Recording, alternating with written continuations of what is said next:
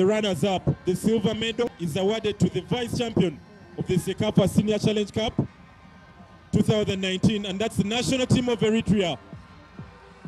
Eritrea made their first finals this year's edition.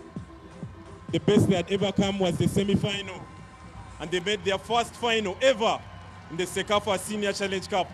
And hopefully next time you could walk away the champions. Who knows? Eritrea, they made the finals for the first time this time around and produced a very good brand of football. Congratulations, Eritrea. And there they received their silver medals. Job well done there for Eritrea, reaching the semi-final for the final for the very, very first time, and also being crowned as a national team for Eritrea there.